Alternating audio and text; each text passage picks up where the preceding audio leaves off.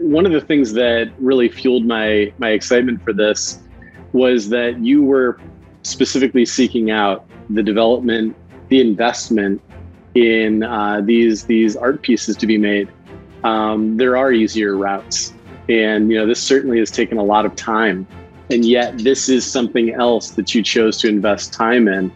And so that anytime somebody is interested in sincerely pursuing the development of art pieces, especially in a situation where it's not an absolute necessity. That's not why people have joined your golf society, but it's a value added.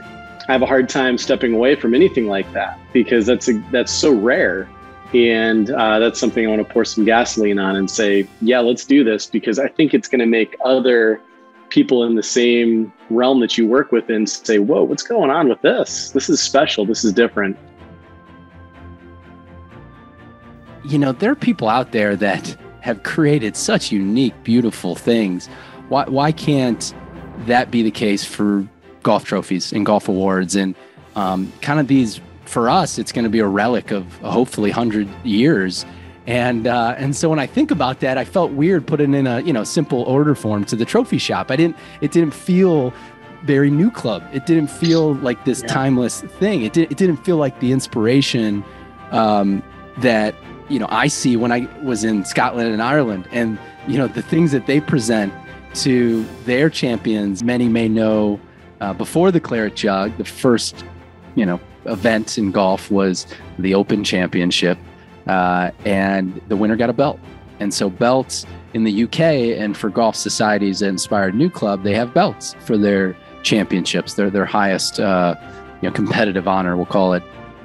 So the first one is young Tom Morris. So I really loved him as our first figurehead for our first ever championship award, and I was nervous that, when we sent over his swing silhouette, which we had to dig for, that it would just be hard to pull off. But the detail that she got on this thing is so, so cool. Yeah, it's completely readable, including text. Maria Camera Smith, a recent master's graduate, the figures that are on these two belt buckles and the design that's in the background, it's representative. I'm trying not to say too much here. Yeah. So. But yeah, even to the point of getting texture to represent different aspects of the background pattern, so that it would make sense to a golfer, was pretty amazing. So she was, I couldn't give higher compliment to her balance of integrity as an artist, of knowing the process and what materials can do, and also what her style and approach would be. Important to mention on the belt that this is the Perennial, which means you hand it back in